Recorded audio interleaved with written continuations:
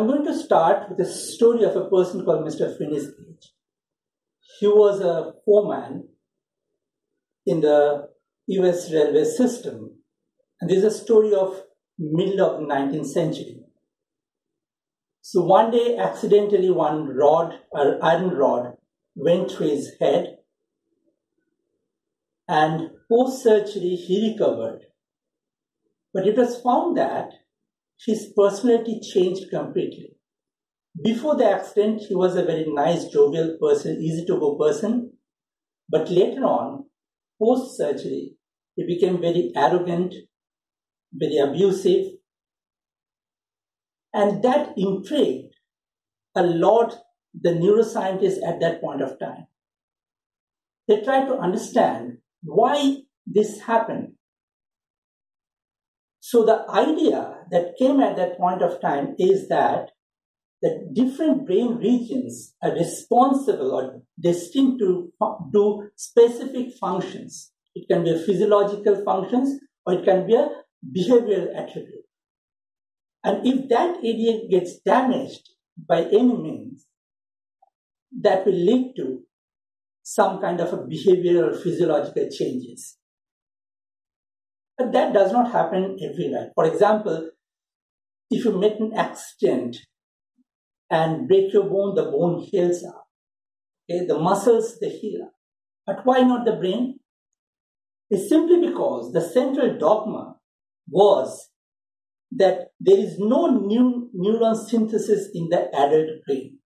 Neurons are the functional cells which carry the electrical impulse. And this process of new neuron synthesis is called neurogenesis. Neurogenesis means synthesis of new neurons, and then this neuron being matured and getting integrated functionally into an existing circuit. So till 1960s, the idea was there is no neuron synthesis, which was a major roadblock. But then Professor Altman and Professor Das in 1965, they first discovered that in the hippocampus, it is a structure within the very central part of the brain which is responsible for our memory process.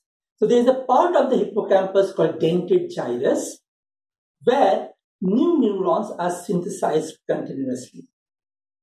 And that is a very good news because now people can think that what might be the source of the new neurons, what is the destination, what function they do, whether we can use this neuron for some other things or not. So all these things can be studied now. So a huge area which was shut otherwise in terms of scientific research is now opened up. At the same time, also there was work going on songbirds. Okay, so songbirds, the male songbirds, they sing to attract the female counterpart for their courtship behavior and mating success. And that happens seasonally, especially during the spring season. Okay? And it was seen when the brain was analyzed that during this mating season, there is a huge amount of neurogenesis that takes place within the brain, a certain region of the brain which is responsible for this singing, the region called high vocal center. And these new neurons help in the formation of the memory of that song to create a new song, new syllables, etc., which is a great news. If we look at the evolutionary ladder amongst vertebrates, we see that as we evolve, there are certain regions in the brain which got shrunk, where other regions got enlarged enormously. And now the brain started forming more and more complex function. And that is the area which is very convoluted structure that you see in the picture of a human brain, called cerebral cortex. However, if you also see the neurogenic region or the areas where new neurogenesis takes place, you will see that there is a gradual reduction. In this slide, if you see the fish brain versus the bird brain or a mouse brain, so fish to bird to mouse, as we went up in the ladder of evolution, the neurogenic regions gradually shrunk. Why is that? It's actually a disadvantageous situation. But there was an argument for this. And the argument was that to carry out complex function, we need a stable circuit. So now, if you continuously generate new neuron, and then these neurons go to an existing circuit, it will actually destabilize the circuit, which is detrimental functionally. So the system somehow resists this kind of changes, and that might lead to a situation where the neurogenesis is gradually reduced. So that is one argument. Okay? But the question is, if there are new neurons that are being synthesized, whether these neurons are helpful in the repair process or not. So scientists have created two experimental models.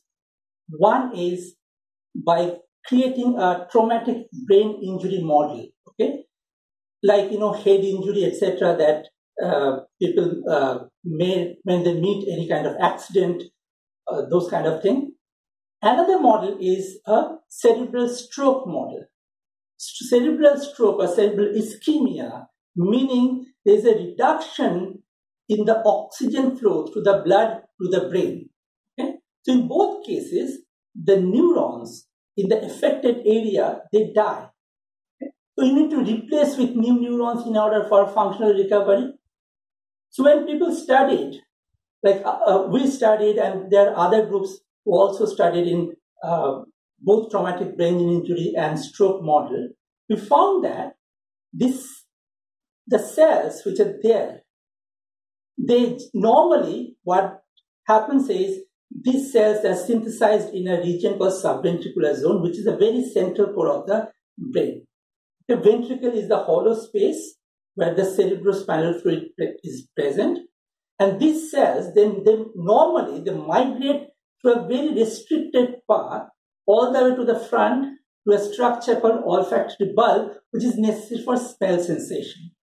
Okay? However, when there is injury, it seems that there are many cells which actually deviate out or come out of this restricted path and go to the site of injury. To give an example, suppose there is a huge procession going along a road, and there is some attractive thing that is going on one side.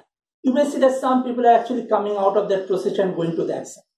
Same thing happens here. Okay? So there are some certain attractive cues that is coming out from this injured area, and now helps the cells to move to that site of injury. And we have also seen that there is a change in the architecture of the blood vessels. So blood vessels now orient themselves towards the direction of that injury site, and these cells, the new neurons, they actually cling onto these blood vessels and migrate.